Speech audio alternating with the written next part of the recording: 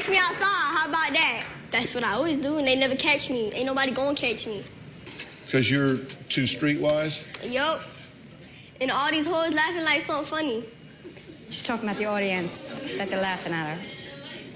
Did you say the hoes are laughing? Yep. So the audience are a bunch of hoes? Yep. Hi guys, welcome back to my channel. Go ahead and smash the like button for me. So Bhad Bhabie, aka Danielle Bregoli, best known for her Cash Me Out Shy, how about that, has exposed video footage and images depicting physical abuse inflicted by her ex-boyfriend. On Sunday, July 7, Bhad Bhabie posted troubling videos on her Instagram story showing her being physically attacked by her former boyfriend and the father of her child, Vaughn. In the 20-second clip captured outside her home at 4:30 a.m. on June 30th, Bhad Bhabie is shown being repeatedly thrown to the ground by a man she identified as Vaughn. Additional Instagram stories revealed two graphic photos of Bhad Bhabie's injuries, showing a nearly swollen shut bruised eye and deep scratches on her skin. Look at that. Oh my goodness. So this is what she wrote. I love that man more than I love myself, and it's honestly really sad. But unfortunately, this is real life. I know the easy way out is to leave, and that's better said than done.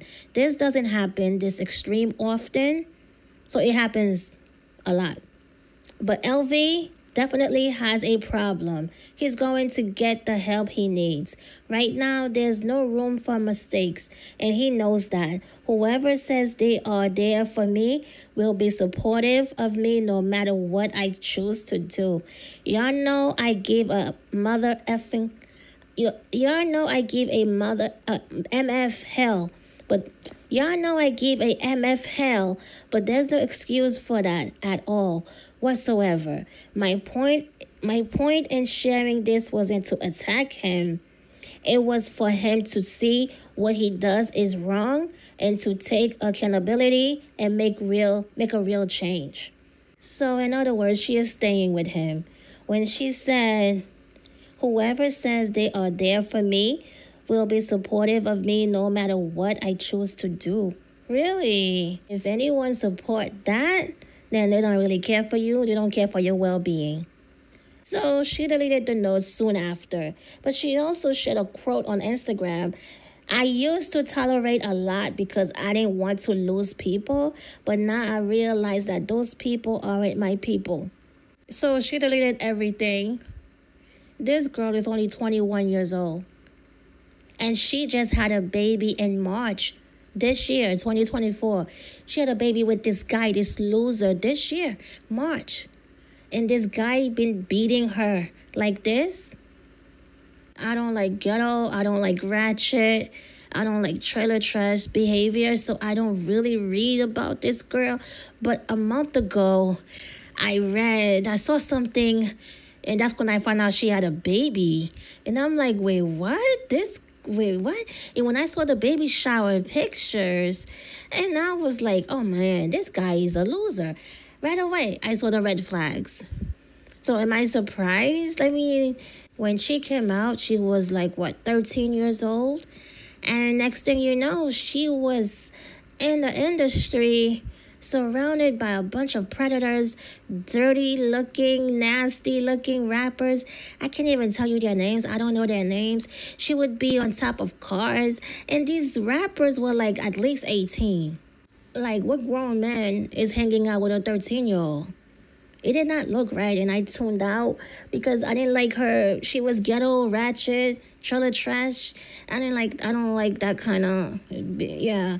That's why I don't like Sexy Red. I don't like Cardi B, Young Miami. It's just, right? So I tuned out, but I remember she was surrounded by a bunch of predators.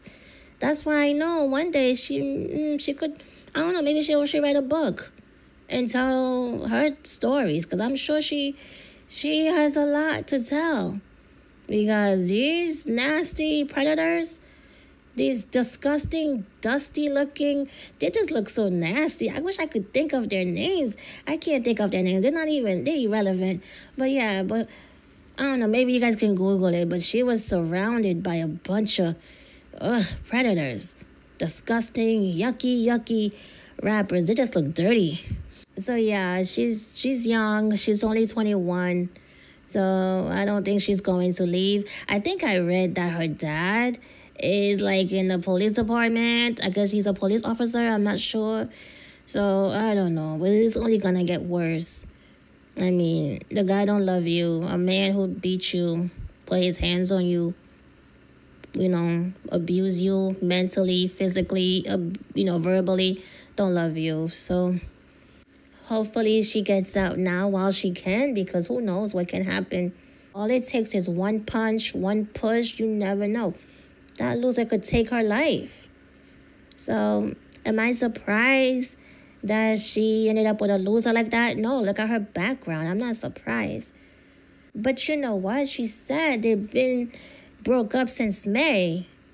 And that incident happened June 30th. That's what the video says.